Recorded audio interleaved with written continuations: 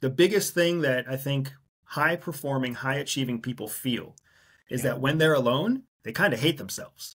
Because when they're alone, they are not distracting themselves with some sort of achievement, right? Because when you're in the gym working out, you're doing something.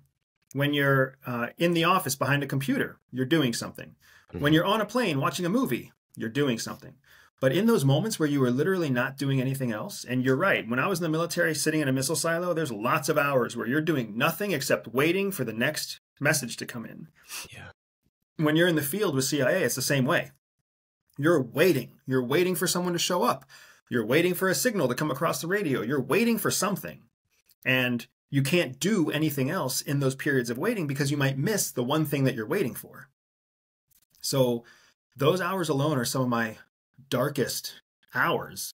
And it's not just me, it's many CIA officers and many of my peers. We do not like that time alone because you reflect, you think back, you remember, and the things that come to your mind biologically, for not just because we're depressed, but because we're human beings. Right. When you dwell and when you remember, the things you remember first are all negative things.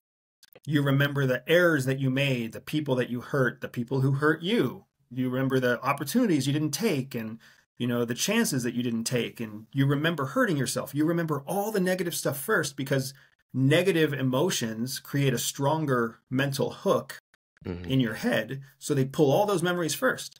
So if you want to remember stuff that's good about yourself, it takes a long time of waiting and forging through all the negative thoughts that you have about yourself.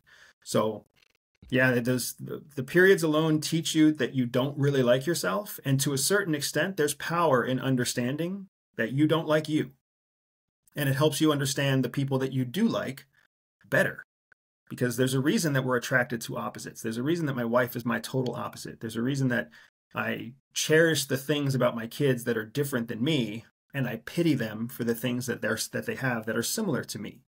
Because at the end of the day, when we reflect on ourselves, it's natural, it's biological wiring that we remember our negatives first, and we overvalue those negatives before we value anything positive.